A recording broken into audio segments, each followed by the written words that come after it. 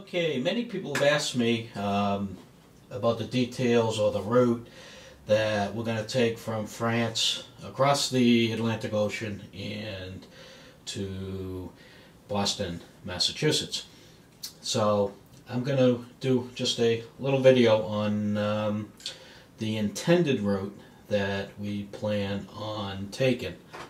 Let's do a real quick geography lesson just so everybody kind of knows where we're at. Obviously Boston's over here on the east coast of the United States. France is over there, Azores, and Bermuda. So kind of keep these four places in the back of your mind. So we got France, Azores, Bermuda, and Boston. Okay, this next slide is going to show you a straight line from Boston to France. It's 3,400 miles or 3,000 nautical miles.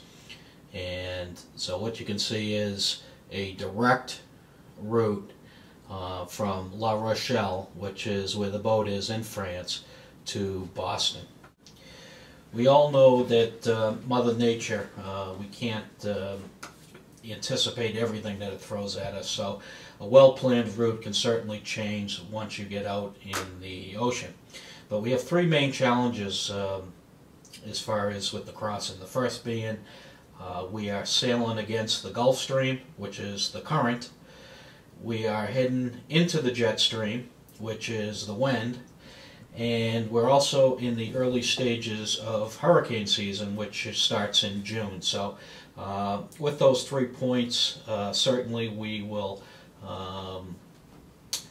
make a course based on those three elements of the weather.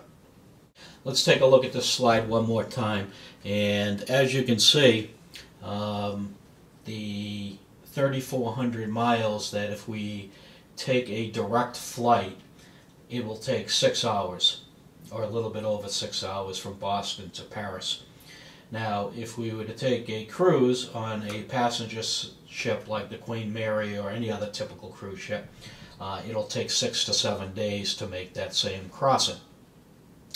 Now, if you take Carnival, it might end up being 10 to 12 days. But and if we were to take the straight line and we had the wind behind us and the current behind us, it would take about 18 days to sail that same trip from France to the Gulf Stream, which is the currents, play a pretty significant role on the difficulty of the crossing. Most people will cross from the United States or the Caribbean to Bermuda, and then Bermuda to Europe or France or wherever their final destination is. So we're actually doing the opposite of what probably 95% of the ocean crossings on sailboat are.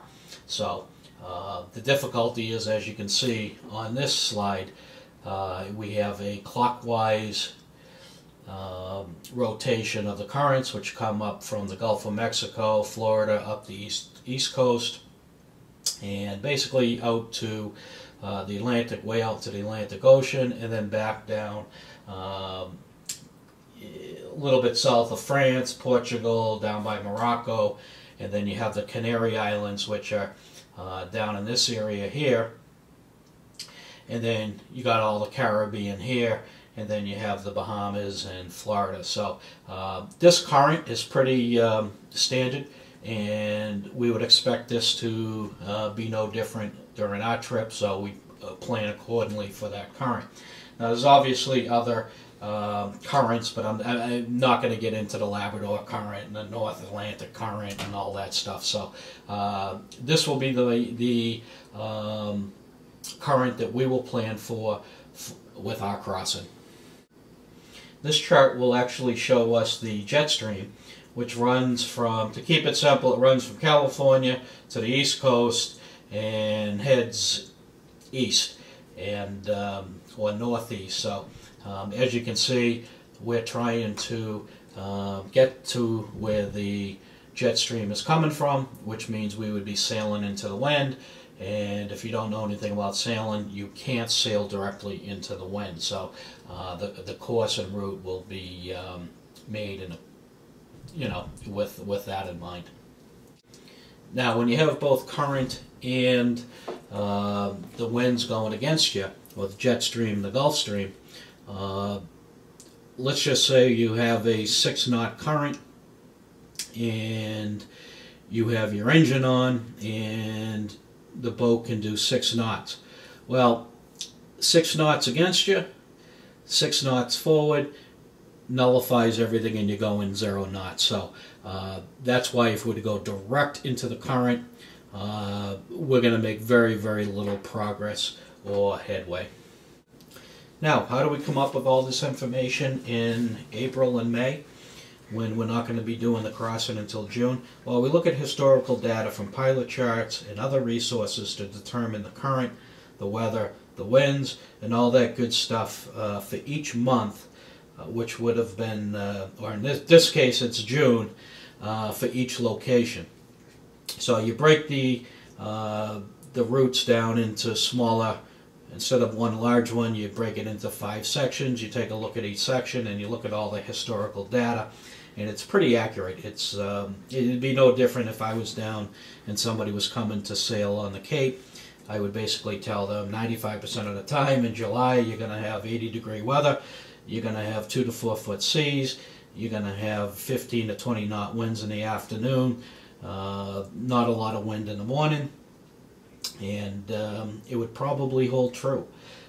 The only thing we can't predict is squalls, hurricanes, storms, bad rain, and stuff like that. But the winds and currents we can pretty much predict with a lot of certainty. So all of the information that we're able to gather through pilot charts and weather routing programs, and when we're on the boat, we'll have a satellite phone, which will get daily weather reports, and that'll help us be in the right place at the right time versus being in the wrong place at the wrong time. So by having those daily weather charts, it will give us a look ahead for 24 to 48 hours, so we can design a course or alter a course to either pick up additional winds or avoid strong gusts and squalls and stuff like that. So that'll come in handy for the passage also, is the daily weather reports. So the first area we're going to come out of is called the Bay of Biscay. And so when we leave France, we have about a 300-mile nautical mile passage out to the Atlantic Ocean. And that there, the first 300 miles, is supposed to be fairly choppy and windy, and most of the winds come out of the north, so we should have be able to trim the sails and have a good sail down to the Azores. Once we head out into the Atlantic Ocean, our first stop and course will be the Azores, which is part of the islands off of Portugal. And by stopping there, what we're looking to do is we'll fill up with fuel, fill up with water, reprovision the boat, and also at that point we'll probably have to do the first service on the engines to comply with the warranties. And so we should be there probably, I'm hoping, a day, but I think probably about 24 hours, but I think it'll be closer to probably 2 days. Would I like to stay longer? Yes, but not on this trip. So once we leave the Azores, we're then going to head or take a course somewhat towards Bermuda. I'm hoping we can stay north of Bermuda and kind of cut the corner a little bit to pick up the jet stream, which will be over here. If we go to Bermuda, it's probably going to add another 2 or 3 days to our passage. So hopefully we can leave the Azores, and instead of heading southwest, we can head southwest, but a little more west, and try to cut the corner and pick up the jet stream over here, and then do the last leg up to Boston. But if we do have to stop in Bermuda, once again we'll reprovision. We'll probably do the maintenance on the engines, fill up with diesel, fill up with water, and get ready for the final leg up to Boston. Now you might ask why, instead of when we come out of the Bay of Biscay, we don't head north. Well, the first problem with north is the weather sucks, and it'll be cold, it'll be miserable, but that's not the reason. Once again, we have to look at the currents and the winds, and generally what happens is if we stay above the 37-degree north line, latitude line, what will happen is the westerly winds come into play, and also the Labrador current, and so that's not going to help us. Now, we can certainly head further up north and then come down and catch the Labrador currents, and but it's just not the best route to take, and so we're going to scratch that idea. One other thing is, once we do leave Bermuda and head up to Boston, it's like flying in a plane. We do have to hit the customs and immigrations, and the only locations are Boston Harbor, and Gloucester Harbor. Or we could head up to New Hampshire, up to Portsmouth, but hopefully we'll time things fairly close that we can stop in Gloucester and do all the paperwork and all that stuff, and then we'll head out and to our final destination of Newburyport. So the question I get asked most often is, how long is it going to take us? Well, as I said earlier, 18 days if we could do it on a straight line. Certainly we're not going to be able to do that. My prediction is 24 days and 18 hours from dock to dock, which would be from France to Newburyport. I think it's aggressive, but we'll see what happens.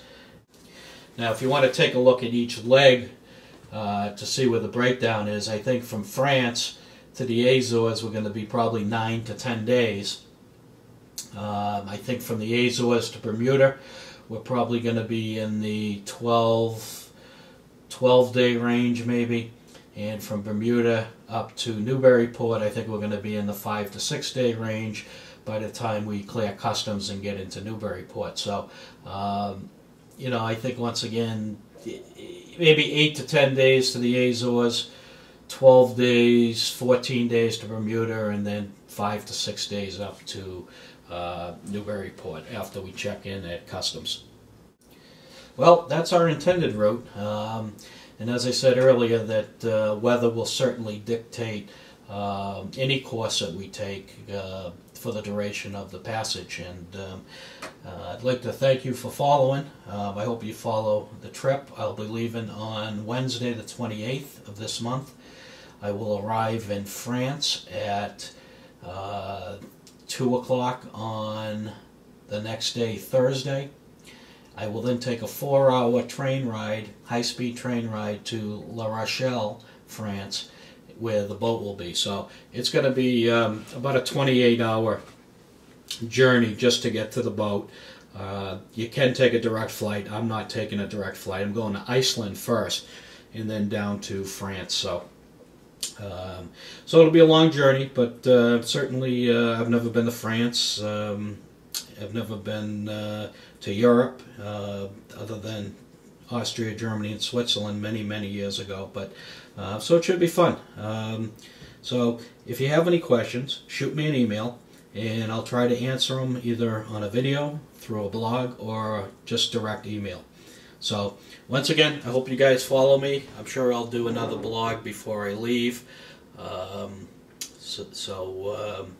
That's about it from here. So thanks again.